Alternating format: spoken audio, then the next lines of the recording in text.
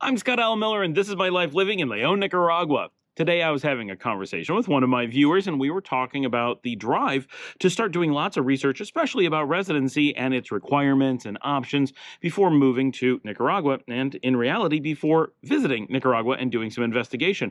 And we're talking about why that tends to come up as a thing that people want to do and why it may not make sense, and some good thoughts around that. We had a really good conversation about it, and I wanted to share that with you guys. So I know we're not out for a walk today. I wish we could, but today is my 21st wedding anniversary, and pretty soon my wife and I are going to be heading out to the beach to hang out at the Simple Beach Lodge, have a few drinks, watch Ronnie play live, and so I'm getting this video out on the quick side so we can do that. I'm going to try very hard to get out and do some stuff for you guys real soon. We had a great video the other day walking around Buenos Aires that was crazy popular. We're going to work more to do more barrio tours for you. For sure, everyone requests them. I know. We're going to get to that and more right after the bump.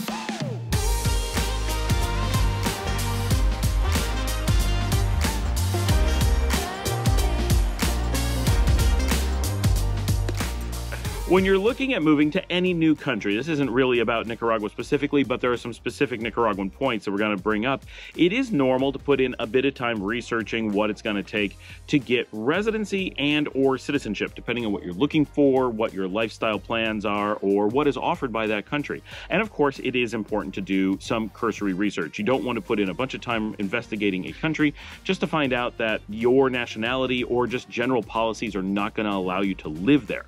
But that's very rare. There's only a few countries in the world where that's actually a problem. And often places that you may think are a problem, for example, Americans often think that places like China or Russia are not really available to them, but in reality, they often are, and possibly a lot easier than you think, especially when you're talking about residency. If you just want to travel on a tourist visa, some places are still hard, even though actually moving to and living there isn't nearly as hard by comparison to other places. Typically, residency is more difficult than tourism, but in comparison, those countries, for example, Russia, may actually be easier for residency than an awful lot of places that you can travel to far easily. So it is important to do some cursory research and make sure that a country is an option for you before you start digging into it too much.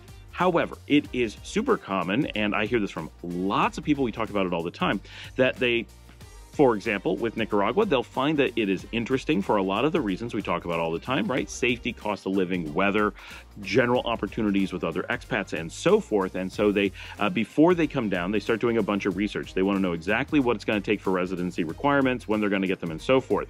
And this makes sense. It's totally logical. You're not able to just get on the plane the same day. Maybe you are, think about that, but you want to plan your trip, you want to come down and put in some due diligence investigating things, and in the meantime, you want to do a bunch of work to see exactly what residency would look like, right? Totally makes sense. This is the natural human compulsion to answer questions as soon as you can. Great. But there's some problems with this. The first problem is that you're putting the cart before the horse and doing a bunch of investigation into the wrong thing. What you really should be putting your energy into is discovering which country, cities, regions, and so forth within that country or region are going to be the things you're interested in. So if you are looking at Nicaragua and you have not yet visited, then the first thing you need to do is actually come down here and visit or research nearby countries that you're also interested in, or possibly faraway countries that you're also interested in. And if you narrow it down, you know that Nicaragua is a place that you likely want to be, then put in your time researching cities and neighborhoods and learning the map and watching my videos to learn more about it and so forth. If you're really interested in Chile, then find a YouTuber like me and do the same kind of thing there. Ecuador, go find Grumpy Don, watch his stuff, right? One thing after another, you can build up your information about a place in a really useful way and help narrow down your decision making to maximize any research that you're going to do. There are good ways to use your time, but of course, the most important thing is get on that plane and as soon as possible get to a country, because you will not have good information until you've done that. It doesn't matter where you're looking at. It could be Nicaragua, it could be Thailand, it could be Russia.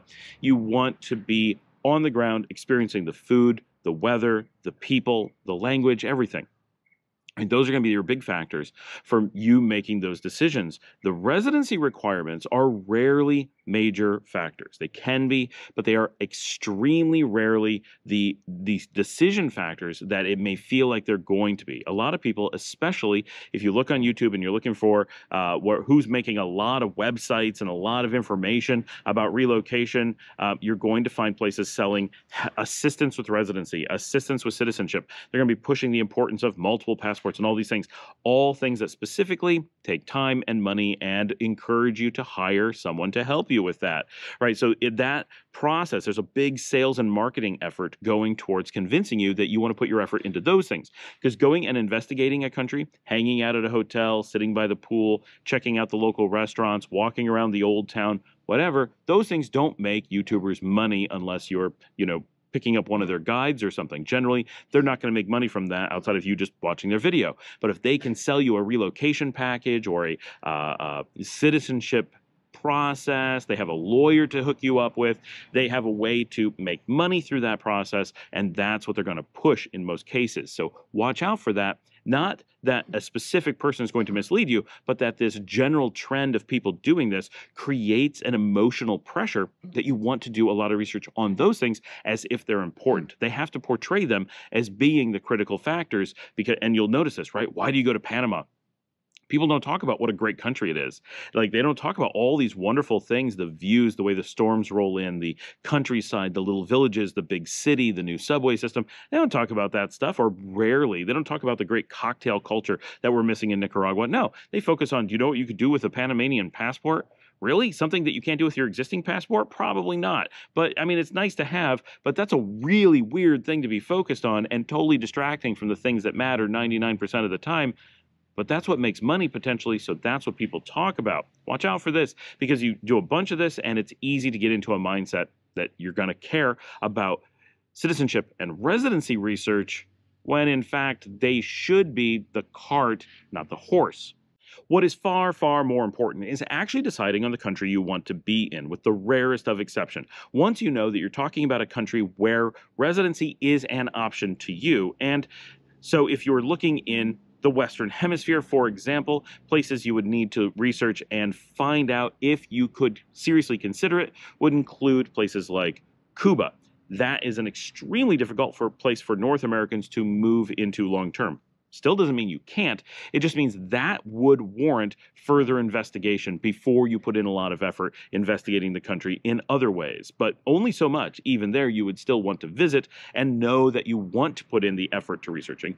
But other than that, every country in Latin America, the US, Canada, and basically everywhere in the Caribbean all have ways that if that is a place that you want to go, you'll be able to with reasonable effort. And the same thing goes for most of Europe, most of Africa, most of Asia, Australia, New Zealand, basically the entire world. It is so rare to have a place where you won't have an option to at least be a resident if it's a place you're passionate about.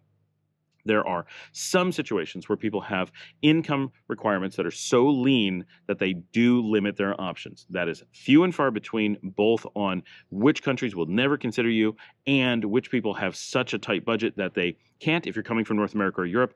But that can happen.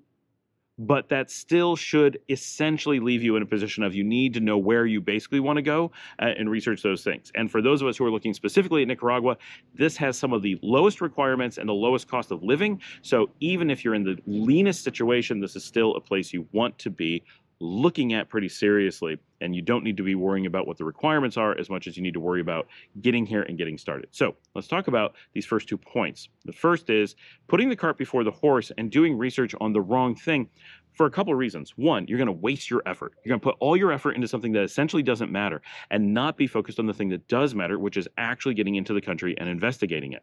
And if you say, well, I'm worried that it's not going to be the right thing, I don't know how I'm going to make all these decisions, it may mean you need to go look at a few other places as well. So, for example, if you're coming to Nicaragua, you say, okay, I'm really thinking Nicaragua's for me, but I'm not 100% sure, even after I visit, what is my next step? Well, visiting more for sure, move down and spend time for sure, visit places that you would list as having similar factors likely to the ones that make Nicaragua good for you, right? Is it cost of living? Is it the weather? Is it whatever? Is it Guatemala? Is it El Salvador? Is it Costa Rica? Is it Panama? Is it Mexico? Is it Bolivia, right? Which countries are going to share the aspects that are important to you? Maybe go try them out, maybe for a week, maybe for a few months, right? But generally you can do that and build okay, no, I like these different places, but okay, Nicaragua is just that little bit better for me, or Bolivia, just a little bit better for me. Make that decision. The earlier you make that decision, then the better you're just going to be overall. But the most important thing is, if you're looking at coming to Nicaragua, you got to come here. That's going to make it your decision, your first choice, or rule it out as being your first choice. And that doesn't mean you don't love it. It just means it's not your first choice, right? You only move to one place, your first choice. So you want to do that, and don't get distracted by your residency requirements. It just doesn't make sense. It's a waste of effort. If you come and decide Nicaragua is for you, all those residency requirement research, wasted, because you're going to still have to go through the process. If you come and decide it's not for you, waste it, because you're not going to use it. So it's essentially never going to come up. Not 100%, but essentially never going to come up, that research into the residency requirements are going to affect anything. Again, people selling services will act like, I chose this country because the residency requirements were a little bit easier. And it's almost always, one, not even true that it's easier. They just said that because who can prove that it's not? And two, they leave out the fact that that's so irrelevant to a person actually moving. So for example, why is that irrelevant? And especially in a case like Nicaragua. If you move to Nicaragua, you don't come here and have residency ahead of time. In some places like Mexico, you can go get residency without ever going, right? And so that residency is not tied to being in the country. And here, same thing. It's tied to being in the country, but you don't need it to get in the country. You come here, you stay on a tourist visa, potentially for quite some time. You do your residency once you're here and already made the decision. In fact, Nicaragua will be super confused if you come down and don't live here first and try to start residency. They're like, why do you want to be here? You don't know the place. What is the purpose of going through this process if you aren't here? Clearly, if you wanted to be here, you'd be here. That's probably should be listed somewhere as the number one step to getting residency in Nicaragua is being in Nicaragua. Like, that is what the system expects. All the processes are built around that. There's no anticipation of why you would ever want to go through these steps if you weren't here, because if you're not here, clearly you don't want to be resident. And if you're here, well, you might want to be resident, then it makes sense, but probably only if you've been here for a little while.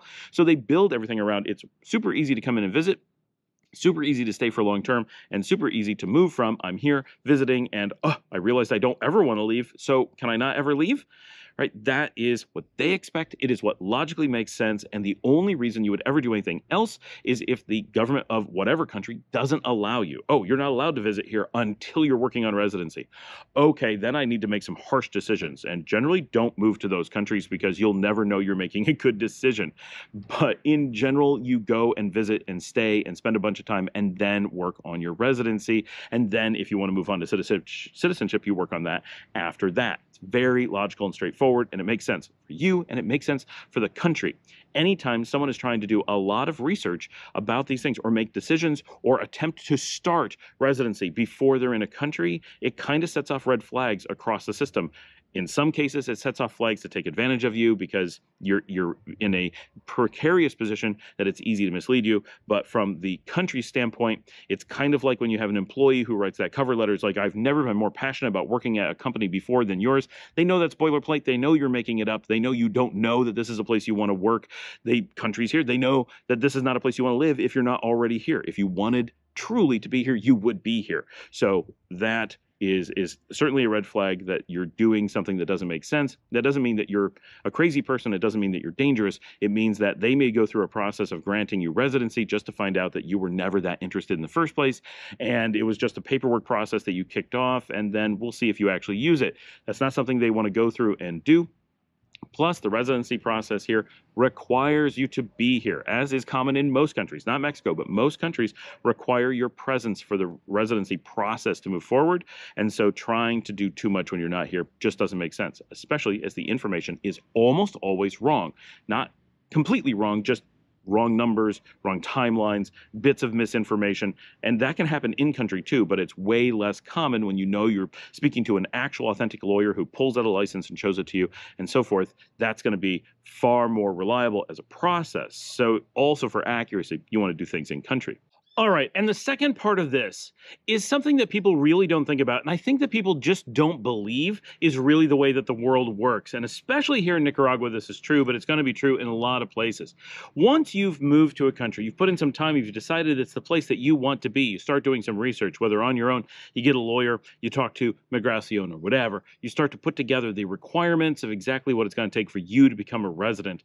Generally, the way that we think about this is not in getting a list of requirements and meeting them. You want to get an immigration attorney. In most cases, you're going to start talking to the government or whoever is appropriate in your particular case. If you're coming to Nicaragua, yes, get an immigration attorney, start speaking with them, and start putting together a portfolio of what it's going to take for you to become a resident or a citizen, whatever it is you're looking for. If you're coming to Nicaragua, that's going to be a resident. So here is the thing that is different.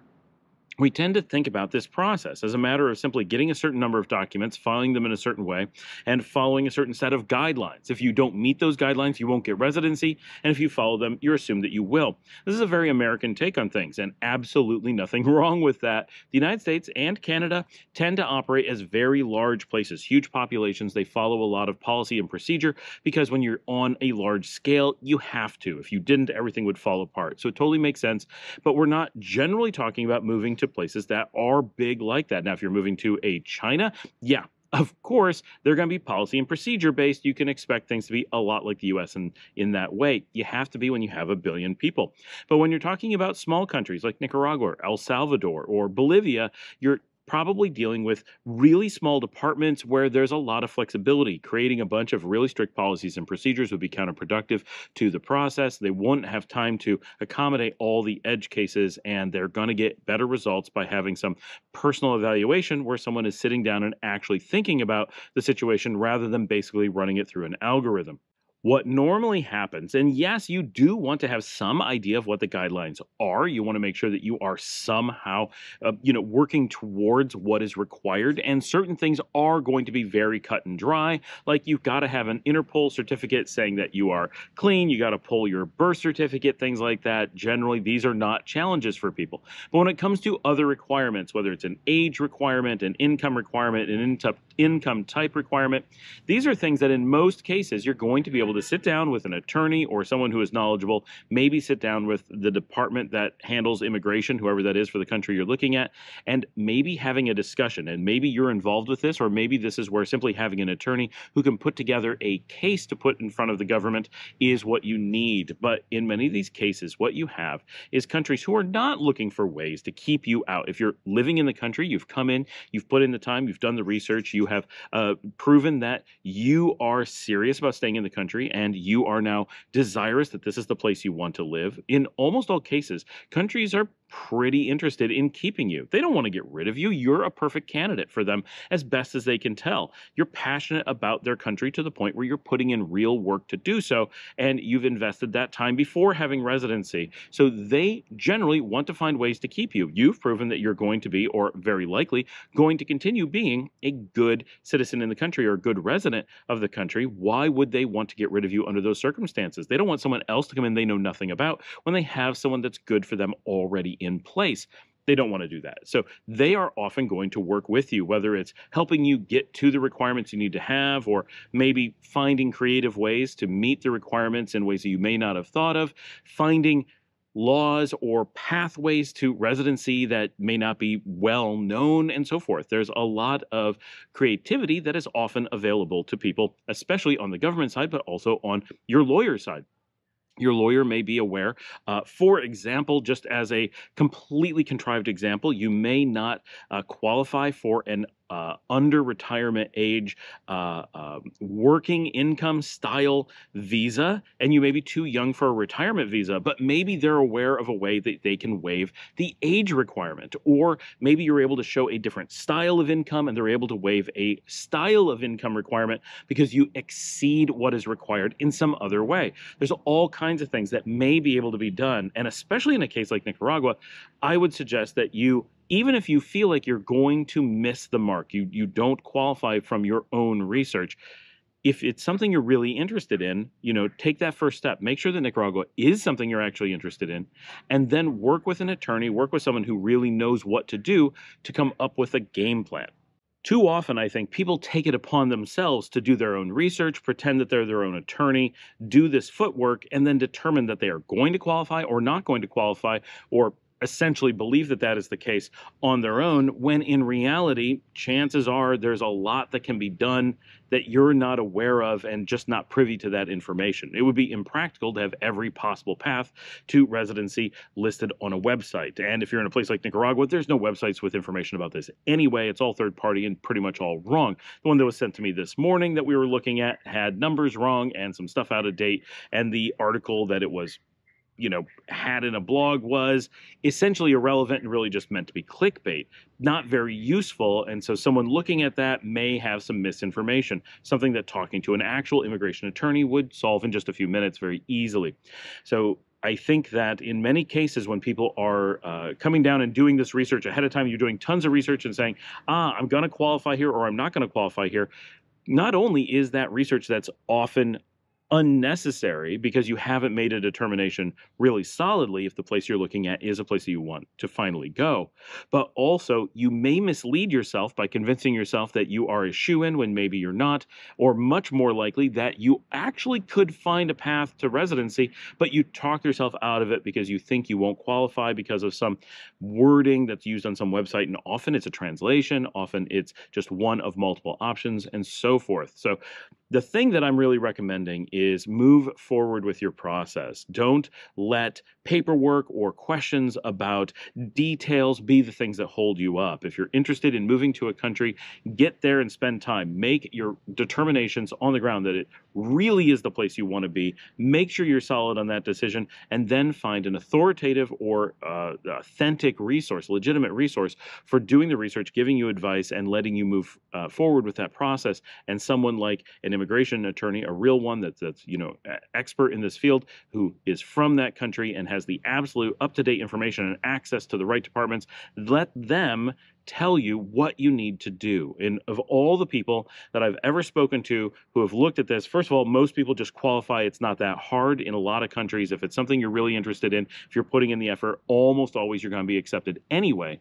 But of those who are struggling, I have never known of someone who would not be able to meet the requirements, because one way or another, the act of being so interested, the act of being so passionate is enough that there's some way to work through it. It doesn't guarantee it's always going to happen, but it is a much rarer problem to face than people believe. Now, of course, if you're coming from North America, you're used to a world where they do everything they can to discourage immigration, or at least give the impression to the public that they're discouraging immigration, because it is not a popular concept. It's something that North Americans tend to be very opposed to. They don't want immigrants coming into the country, which, of course, you have your own discussions about why that's odd and strange and counterproductive.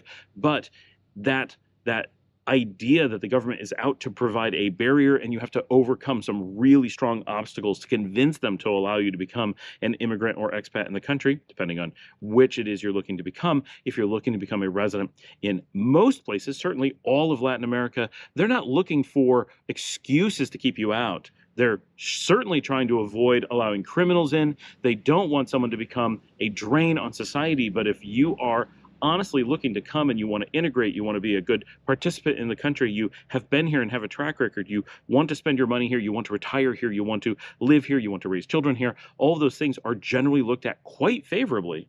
And they're looking for ways to, one, just protect themselves and make sure they're not making a mistake. Of course, that's why there's a process. That's why there's all this due diligence on the countryside.